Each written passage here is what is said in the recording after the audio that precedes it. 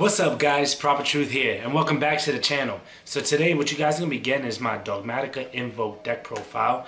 I went X1 with the deck last week in a tournament and I was really impressed with how it played out, to be honest. You know, Dogmatika is practically an engine in most decks that use extra deck. Alter guys, invokes.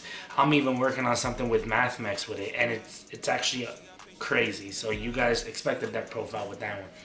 But it's actually a really good deck with the invoke because you control by negating and banishing with Mechaba, and the board with a Winda, and just a fleur-de-lis in your hand as well with nothing but back row. So it's actually a really fun and cool deck to play with. I ended up in 5th place with it. I was 1 away from top 4, but I ended up in the top 8 with it, and I haven't hit top 8 in the tournament in a while. So enough said, let's get straight to this deck profile. But before we do, don't forget to hit that thumbs up button, and if you're new to the channel, show some love by hitting that subscribe button and notification button as well.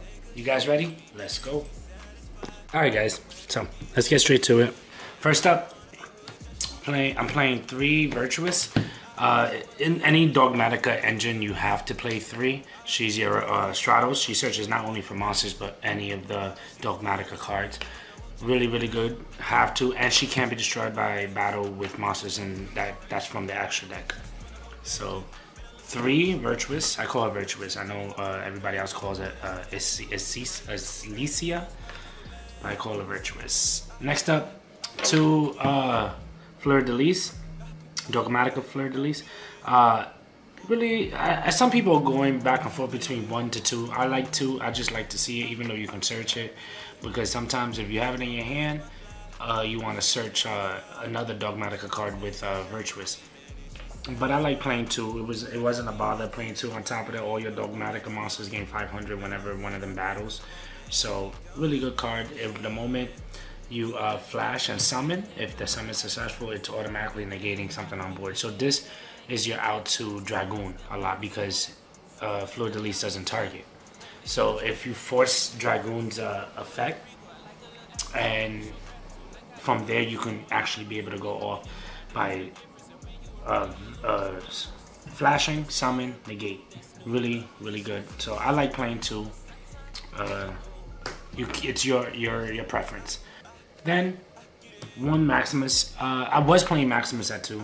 I went down to 1. Most builds are playing 1, and I realize why. Is because it's like, it's not really crucial. Like, it's really good because you can thin out your opponent's extra deck, and then you're triggering out your NC. Really, really good card, and a great defense. And just the fact that playing more than 1, it's not really, you don't really need to be honest. Again, it is searchable. So 1 Maximus.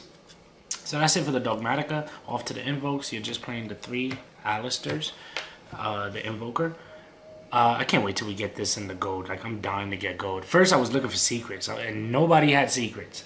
Now that I saw the gold, I don't even want the secrets no more. So I'm waiting to get the gold.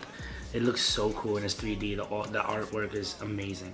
But anyway, 3 Alistair the invokers, searching for your invocation and be able to go off from there.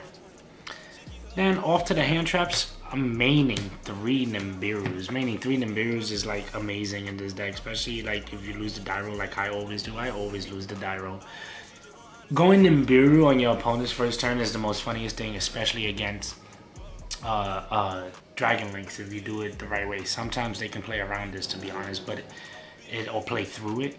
But it's really, really good against any other deck, like going up against PK Fire or any other rogue deck that can be an issue. So I main 3, really good. Also, it's a light target if it's in your graveyard for Mechaba and stuff like that. Next up, 3 Ashes, self-explanatory. I don't need to explain Ash. Ash is Ash. 3 is perfectly fine. Then the next hand trap is 2 Ghost Ogres. Ghost Ogres. I'm looking for OTs, by the way. If anybody got, let me know. But 2 is fine. I was maining 3 when I first built the deck, but then I was like, oh my god, I have too many hand traps going on in this deck. I had answers for everything, but I just couldn't go off because every time I drew into a hand trap. So 2 is awesome. Ghost Ogre is so crucial in this format. Now it's so good. So 2 is fine. Off to the spells.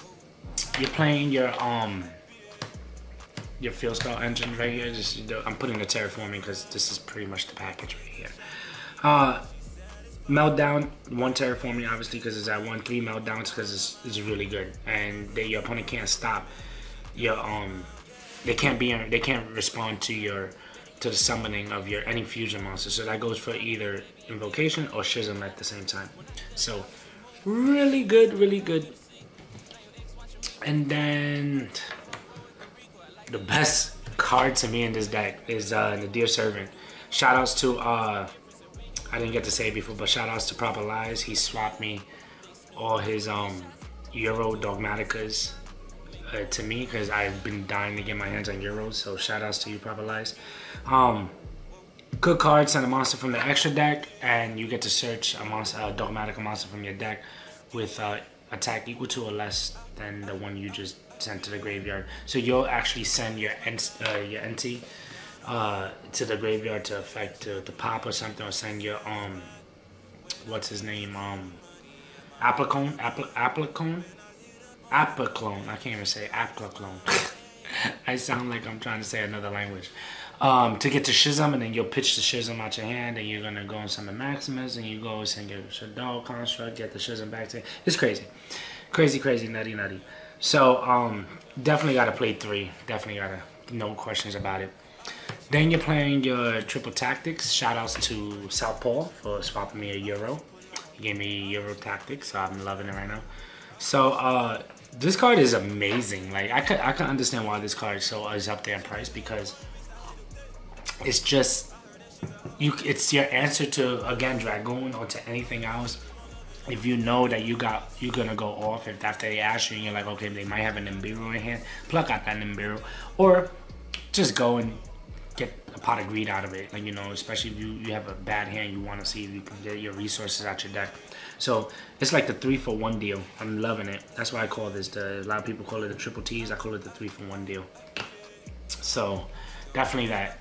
Then I'm playing triple droplets, just like tactics. This is an amazing card. Opponent, you activate this, your opponent can't respond to it.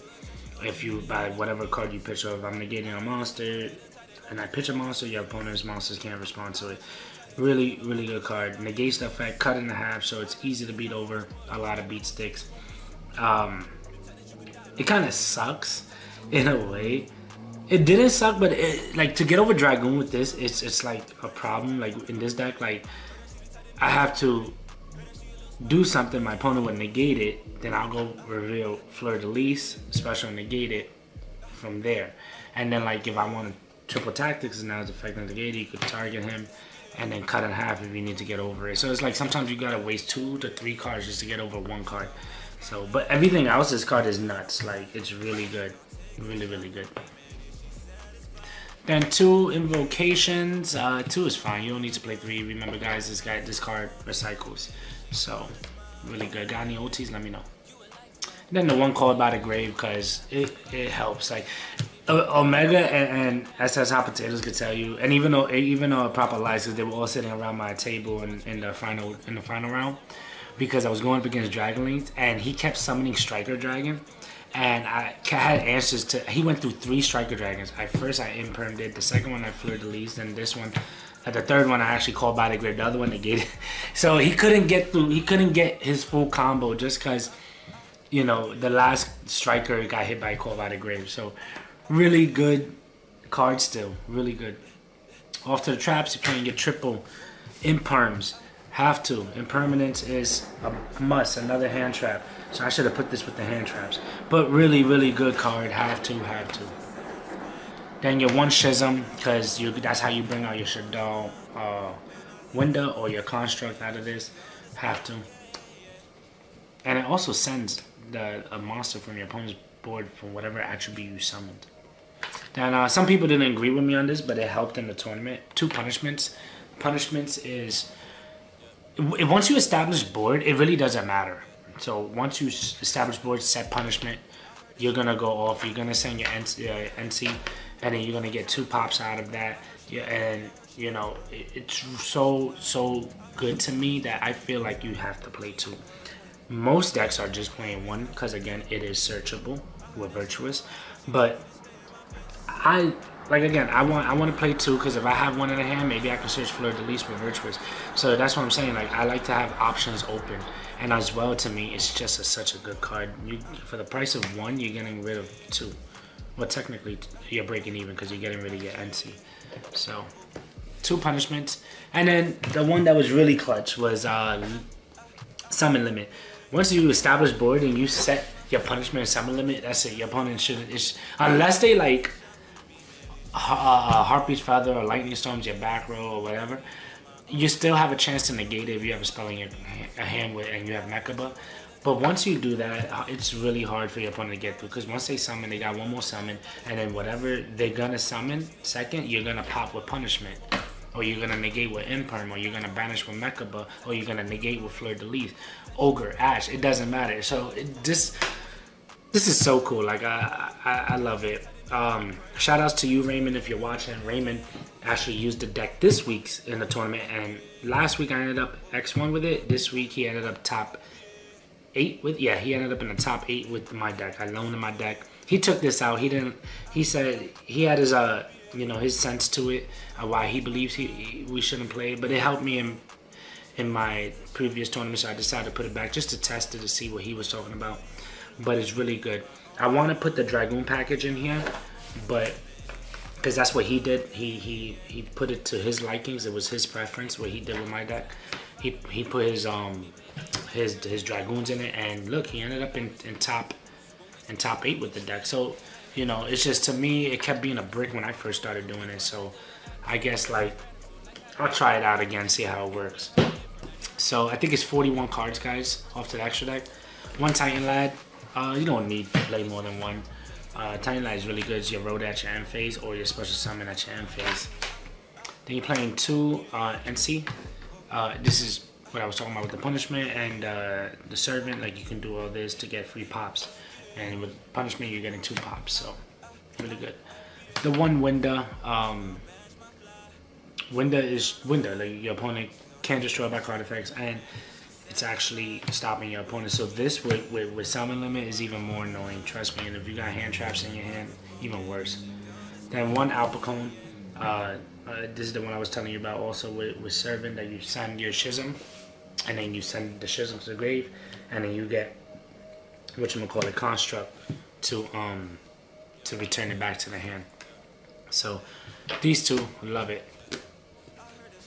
Then one Skull Knight. Skull Knight is in here just like for NC, but NC gets to pop a card on board. He pops a monster. So sometimes you need that extra pop by banishing him out of the grave, then pop a monster on board. Then one, how you say this guy's name? Augudis? One Invoke Augudis, whatever. Summon, when he's special summon, you pop a, well, not when he's special summon, or a monster is special summon to your opponent's side of you could target one monster your opponent controls and pop it. Awesome card. It clears the board. 2,000 attack. Great defense with 28. So he's in here because he's another light target. He's also a spot removal. So really, really good. One Purgatrio, because you are playing Ash. Purgatrio clears the board as well. So and he gets buffed up for every card on your opponent's side by 200. So have to, because everybody's playing Ash. So the board wiper. And then 2 Mechabas. Mechabas is Mechaba, negate banish. I had in the tournament that I played last week, it was a ruling that basically, like, if you're under Lancia, you can't negate and banish, because with Lancia you can't banish. So I let it go through, whatever, and then like when I joined the tournament again the next day, I was told that, yeah, my opponent summoned Mechaba, I Lancia, and he said, yeah, you can negate, but I just don't have to banish, because I activate Fleur de Lis in the hand. He went to negate, and I told him he can't do that because of Lancia. He's like, no, it does negate, it's just Fleur de Lis stays in your hand. So it was another ruling. So I had 2 different rulings, and I gave him the win. That's why I went X1. Otherwise, I would have went undefeated. But I went X1 because of that. Just because of that stupid ruling. When I tried to explain to him that you can't do it, because I tried doing it yesterday, and I was told you can't do that. And I was told by a judge. So I I actually reached out to my homeboy Jimmy. Jimmy said no, he cannot. He can't even attempt it because of the fact that Lancia was pitched. So I still don't know what's going on with these rulings. I'm gonna listen to my man's Jimmy. Jimmy is a head judge, so he knows what he's talking about. But if you guys actually have your opinion, please let me know. That's why I'm bringing this up, because I want to know what y'all think. Can you banish under Lancia with Mechaba, or can you not? So let me hear what y'all think. So I believe you can't, because you can't even attempt it, because it says negate whatever you're negating, and then if you do, banish that target, banish that monster or card that you negated. So let me know what y'all think about that. Then the 1 Omega and the 1 Nova. This is more for like mirror match right here. Nova is for like mirror matches and stuff to bring out your Omega. And this is recycle, so you could be able to use your NC again. You know, any of that, or your Skull Fossil, King, dude. And then the only links is your Almirage and your Gardner. This is how you get your whole invoke with the Mechaba play, and then you go off with the Dogmatika engine from there, from like Virtuous. So you summon Virtuous after you get the Mechaba, and you go off from there. And then whatever else is in your hand traps, punishment, imper, it's even just extra on top of that. So 15 in extra deck like always, guys. And let me know what you guys think about this. This is actually became one of my favorite decks, alongside with BAPK. And I love it. I love it. I've been using this a lot in tournaments, and I will be giving you guys a profile with PK, my BAPK. I just gotta wait for Oscar to give me back my OT11 Air. Like I feel like I can't give a profile without it. So thank you guys. So there you guys have it, my Dogmatika Invoke deck profile. Like I said, I went X1 in the tournament with it. The only reason why I did was because of that ruling with the Mecha, but I let it slide. I feel like if I didn't let it slide, you know, and I just kept fighting for it, I would have definitely went undefeated after that. But I let it slide because it was just like I kept hearing one thing from one judge, then hearing it from other people, and the judge was like, let me go to the judge lounge, and I was like, you know what, just do it already. Like I was gonna strangle people already. So I let him get it. He actually, because I let him get it, he won the duel, and I went X1 with it. Deck is really good. Again, shout outs to you, Raymond, for going to the top 8 with it this week's tournament, and he did really well. Did really well with it. He put his own tweaks to it, and like I said, adding the Dragoon engine and stuff like that. Only reason why I did it was because I didn't like to keep seeing the bricks. So your guys' preference, if you want to add that, if you guys believe it is, I'm gonna try it again, see how it works from there. But other than that, I do hope y'all enjoyed this deck profile, and if you did, don't forget, hit that thumbs up button. And guys, let's hit this 2,000 subscriber mark. I'm like literally that close. So show some love.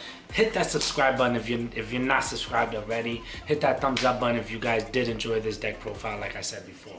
Guys, thank you for watching. Thank you for tuning in, and I hope to see you at the next video. Later.